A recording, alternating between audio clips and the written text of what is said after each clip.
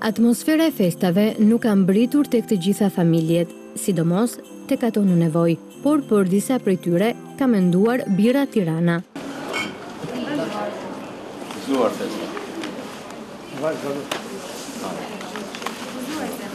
Kjo kompani ka ofruar për familjet e fëmijëve që frekuentojnë shkollën Ali Demi në kryeqytet produkte ushqimore që edhe tryeza e tyre të jetë e pasur në fund vit. Do të falenderoja zotin Luan Bregasi dhe kompanin Birra Tirana, të cilët janë gjithmonë në mbështetje jo vetëm të familjeve nevojë, po për cilin do familje që ka nevojë dhe dëshiron që këto festa t'i kalojnë në tavolinë të ngrohtë.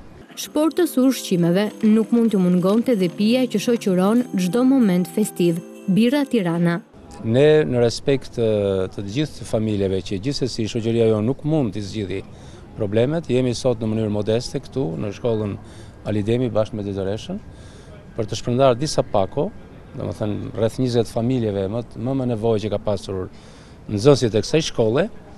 Dhe me këtë rast, ashtu tha dhe Dorina, dhe unë dëshiroj t'ju uroj gëzuar festat e vitit të ri gjithë shqiptarëve, në mënyrë të veçantë klientëve të Birrës Tirana, të kësaj kompanie gjigande, të kësaj ikone të industrisë ushqimore në Shqipëri.